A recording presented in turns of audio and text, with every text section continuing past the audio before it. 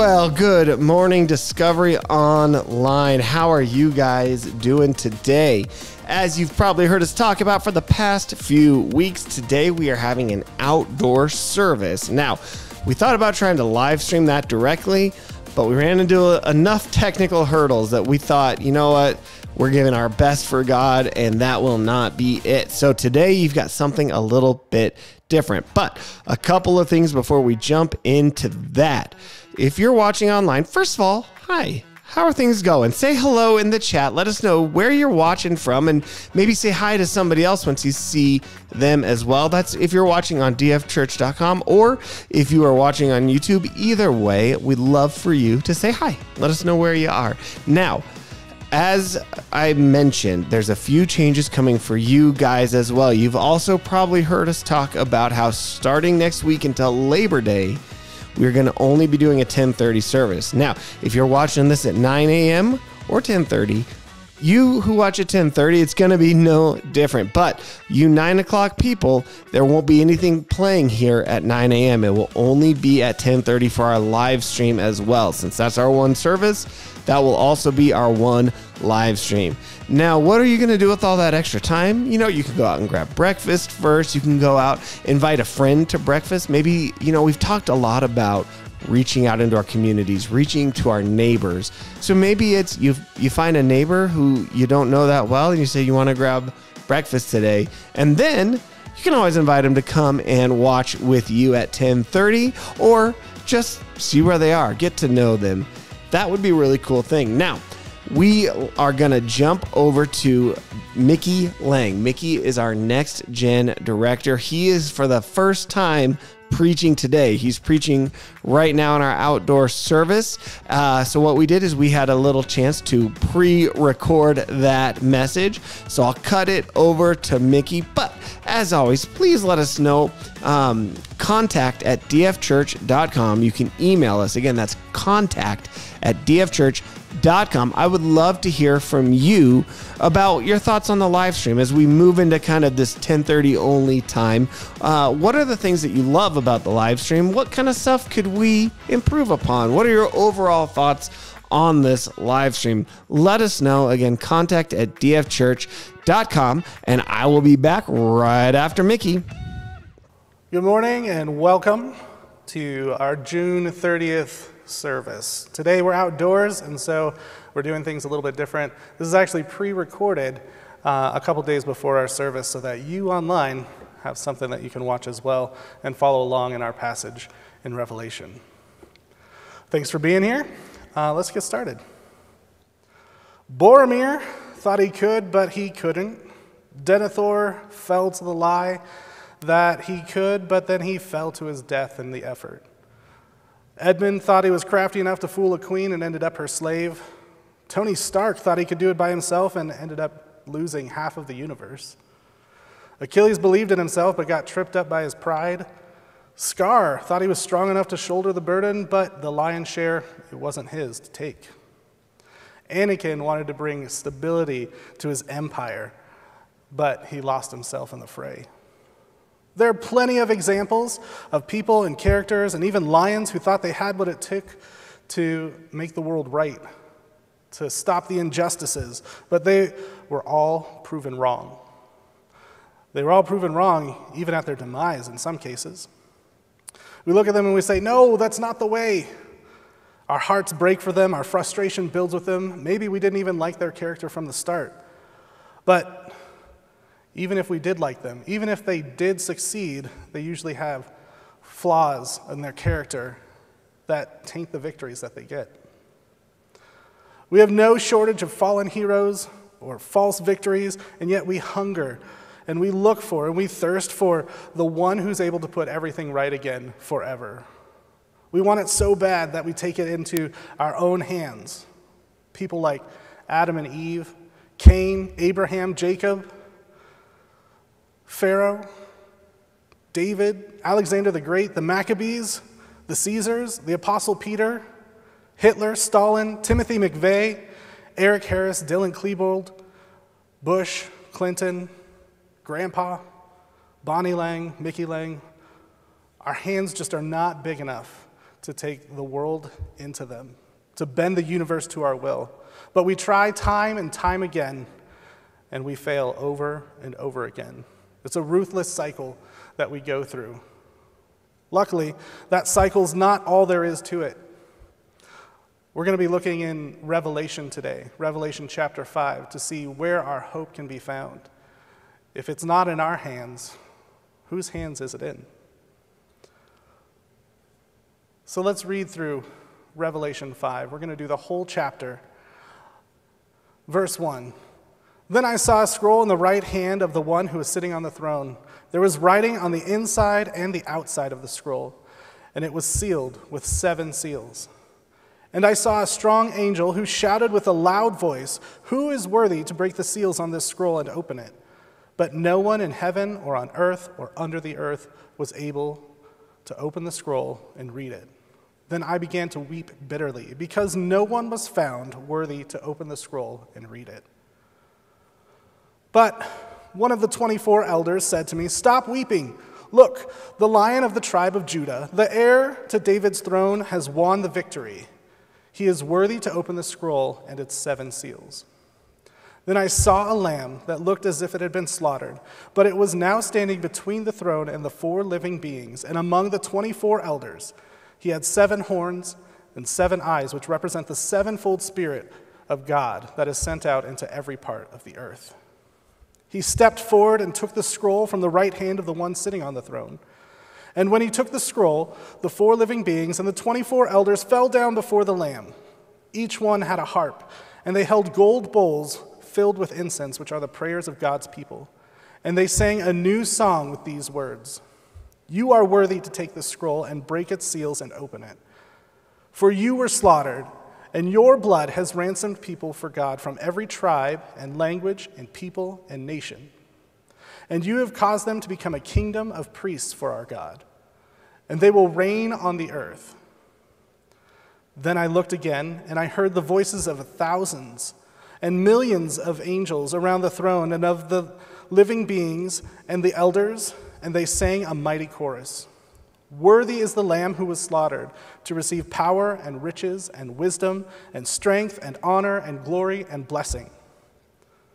Then I heard every creature in heaven and on earth and under the earth and in the sea. They sang, "Blessing and honor and glory and power belong to the one sitting on the throne and to the Lamb forever and ever." And the 4 living beings said, "Amen." And the 24 elders fell down and worshiped the Lamb. Let's pray. Lord God, I thank you for this morning. I thank you for your word. I thank you for the revelation you gave to John.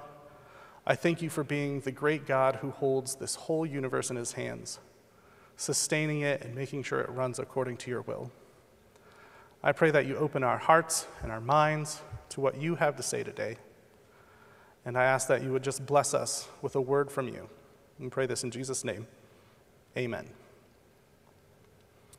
All right, so to give you some background, Revelation 4 describes this throne room, and it is spectacular. There is the one sitting on the throne, and it's shining, and there are lights, and there are colors, and there are angels, hosts of angels all over the place. And there are 4 living beings that have these animal-like features, and they have eyes all over, and there are 24 elders all in this throne room, and they're worshiping God, and it's nothing but glorious. And John sees this. And then we start in chapter 5 with verse 1. Then I saw a scroll in the hand of the one who was sitting on the throne. There was writing on the inside and outside of the scroll, and it was sealed with 7 seals. So in this chapter, the first thing that John notices is that there is someone sitting on the throne. And who is that someone but God the Father? Moving on to verse 2. And I saw a strong angel who shouted with a loud voice, "Who is worthy to break the seals on this scroll and open it?" But no one in heaven or on earth or under the earth was able to open the scroll and read it. Then I began to weep bitterly, because no one was found worthy to open the scroll and reread it. So why is this such a big deal? What's on this scroll that makes John weep bitterly? He recognizes that it's a big deal. He recognizes the importance of this scroll. And it breaks his heart that no one can be found on the earth, in heaven, or under the earth who's able to read it. This scroll, we find out, contains the outpouring of God's justice on the world in 7 different steps. So it's the will of God that has not yet been carried out on the earth, but is going to be. God has written it down, and he doesn't write things down lightly. Let's move on to verse 5. But one of the 24 elders said to me, "Stop weeping. Look, the Lion of the tribe of Judah, the heir to David's throne, has won the victory. He is worthy to open the scroll and its 7 seals." Now I want to ask you the question that every Sunday school kid should be able to answer. Who's the Lion of Judah? It's Jesus. Who's the heir to David's throne? It's Jesus. Who has won the victory? It's Christ Jesus. So who is worthy to open the scroll and its 7 seals? It's Jesus, God's Son, God the Son. Let's continue with verse 6. Then I saw a lamb that looked as if it had been slaughtered. It was now standing between the throne and the 4 living beings and among the 24 elders. He had 7 horns and 7 eyes, which represent the 7-fold Spirit of God that is sent out into every part of the earth. Now, remember, John has seen this great throne room with God the Father on the throne, with the crazy-looking living beings around the throne, and the 24 elders surrounding the throne. And now this slaughtered lamb comes into play, comes onto the scene, with its 7 horns and its 7 eyes, and it stands before the throne among the 24 elders. This would be a bizarre sight. This would be eye-catching. Now, this lamb that had 7 horns and 7 eyes, I imagine that not many people have seen a lamb with 7 horns and 7 eyes. But the horns, they display the power of this lamb. They display the fact that he is coming to rule. The horns go before the ark when it's entering a place to announce the power and glory and the might of the authority behind it. Horns were blown at the fall of the wall of Jericho to announce the fact that God is mighty and powerful and the walls of a city could not hold him out. They're meant to explain that there's power coming. Horns on animals and on creatures are meant to show the power and glory of that creature. The beasts in Daniel, they had horns. Horns are the dangerous part of the animal. The saying, "Don't mess with the bull or you'll get the horns," is there for a reason. And then we have the eyes, the 7 eyes. And John describes these eyes as being the 7-fold Spirit of God. There are a couple of interpretations, and we could definitely throw ourselves into the weeds trying to figure out exactly what it is. One interpretation is that it's the seven aspects of the Holy Spirit: wisdom, intelligence, counsel, strength, knowledge, piety, fear of God. And another interpretation is that they are 7 angelic beings who carry out God's will across the earth. The point of these 7 eyes being on the Lamb is that the Lamb of God is seeing out the will of God through the Spirit. That Jesus Christ is seeing out the will of God through the sending of the Holy Spirit to the ends of the earth. So let's continue, verse 7. He stepped forward, this is the Lamb, and took the scroll from the right hand of the one sitting on the throne. And when he took the scroll, the 4 living beings and the 24 elders fell down before the Lamb. Each one had a harp, and they held gold bowls filled with incense, which are the prayers of God's people. And they sang a new song with these words: "You are worthy to take the scroll and break its seals and open it. For you were slaughtered, and your blood has ransomed people for God from every tribe and language and people and nation. And you have caused them to become a kingdom of priests for our God, and they will reign on the earth." Let's read that again and be absolutely clear who the elders are talking about. You, the lamb, the slaughtered lamb, are worthy to take the scroll and break its seals and open it. For you, the lamb, was slaughtered. And your blood, the lamb's blood, has ransomed people for God, and every tribe, from every tribe, and language, and people, and nation. And you, the slaughtered lamb, have caused them to become a kingdom of priests for our God, and they will reign on the earth. Remember, this scroll that the lamb took is the will of God that has yet to be fulfilled on and in the world. And these beings, the 4 living beings and the 24 elders, recognize that it is only the slaughtered lamb who is able to bring about that will. This is exciting. This is good news. This is the reason that John was weeping and told not to weep, because there is someone who can open this scroll. Jesus Christ, the slaughtered lamb, the Lion of Judah, the heir to the throne of David, who has come to take and did take the sins of the world, stepped up to take the scroll and send forth the Spirit of God to complete the task of rescuing us from ourselves and redeem the world that he created. This is good news. This is exciting news. Let's continue with verse 11. Then I looked again, and I heard the voices of thousands and millions of angels around the throne, and of the living beings and elders, and they sang a mighty chorus. Worthy is the Lamb who was slaughtered, to receive power and riches and wisdom and strength and glory and honor and blessing. And then I heard every creature in heaven and on earth and under the earth and in the sea, everybody, they sang, blessing and honor and glory and power belong to the one sitting on the throne and to the Lamb forever and ever. And the 4 living beings said, Amen.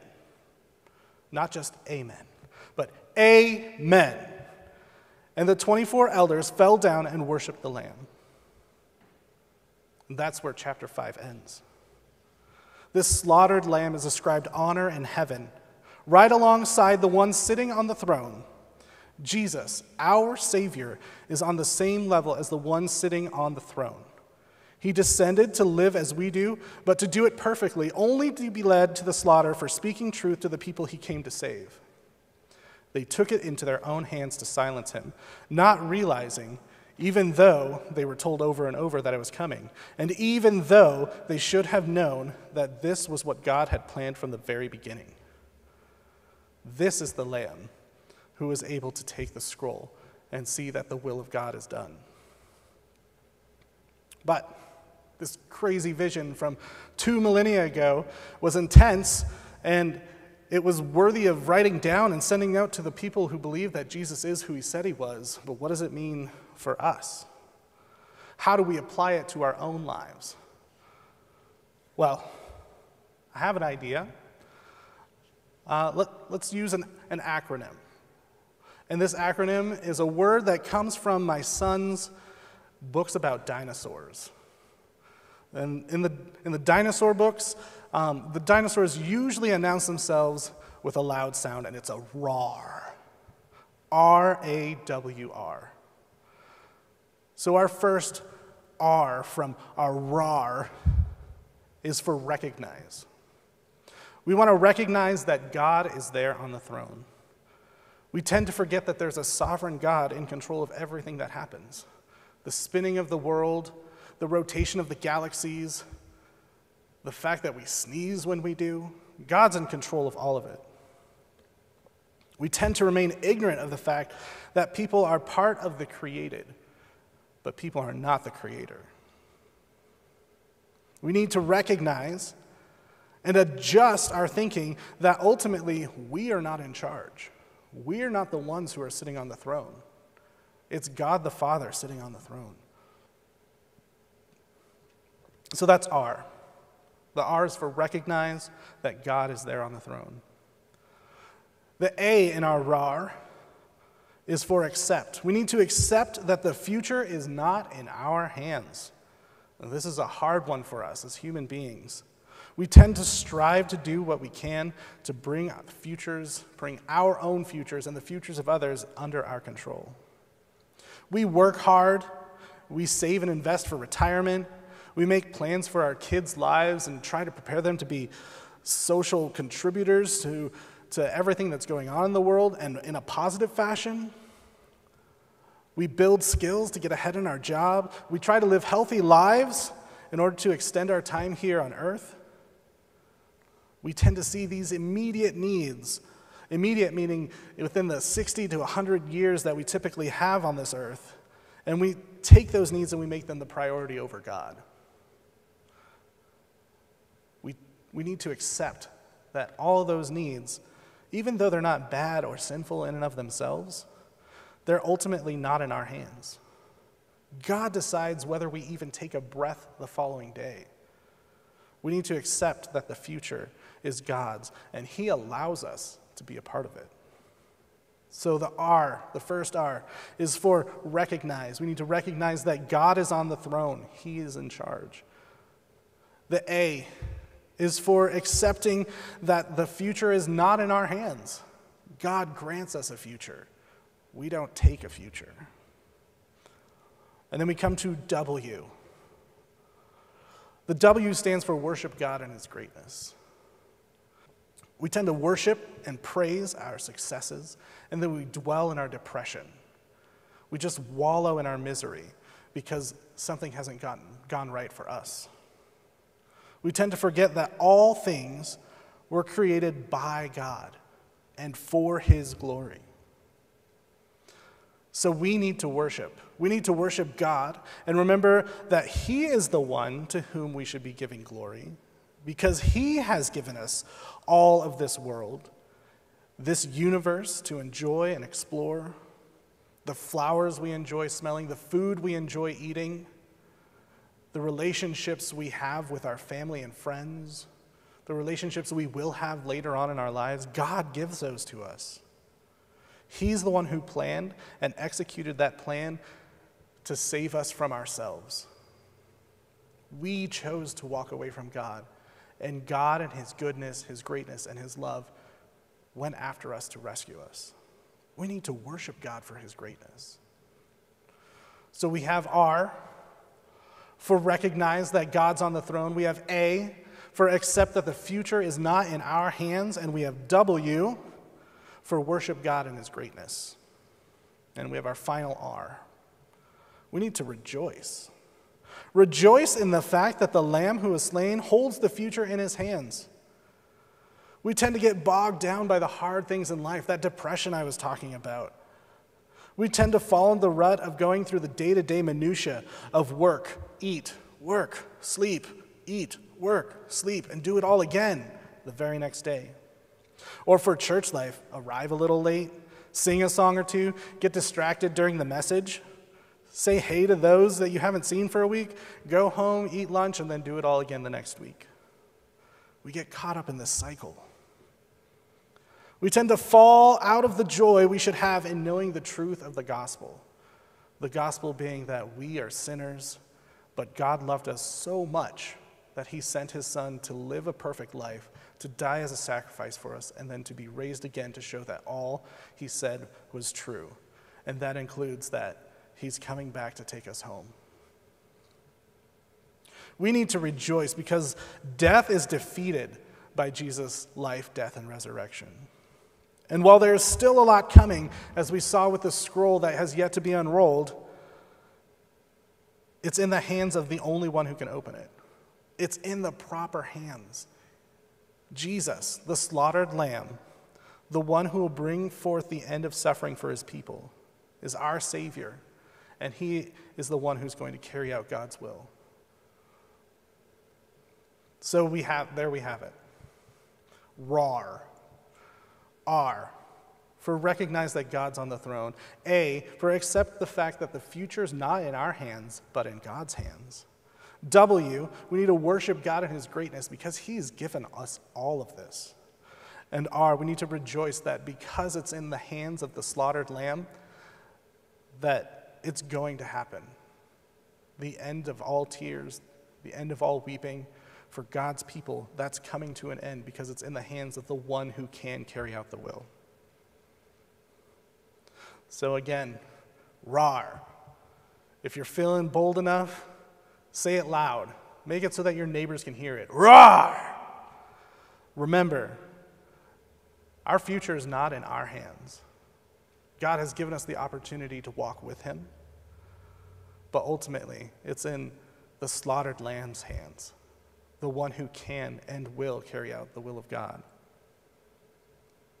It's in the hands of the one who was tempted and perfectly overcame the sin of the world out of love for his creation, us, the slaughtered lamb, Jesus, God the Son. It's in his hands. It's out of our hands.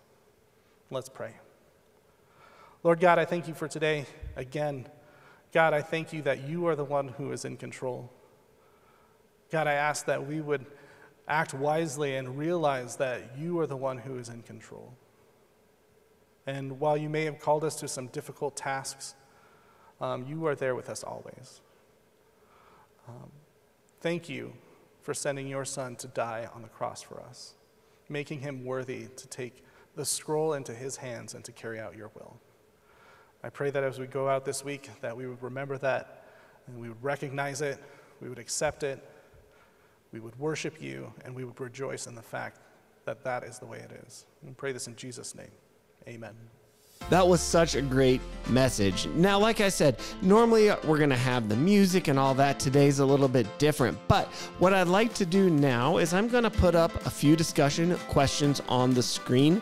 Those questions can be used to go a little bit deeper. Again, we don't want the Sunday morning service to be the end goal, but rather the jumping off point. So if we can get that message internalized a little bit, maybe think through some of the ramifications and then put those into practice into our life, that will make such a huge impact on our community around us. So I'm going to put those questions up.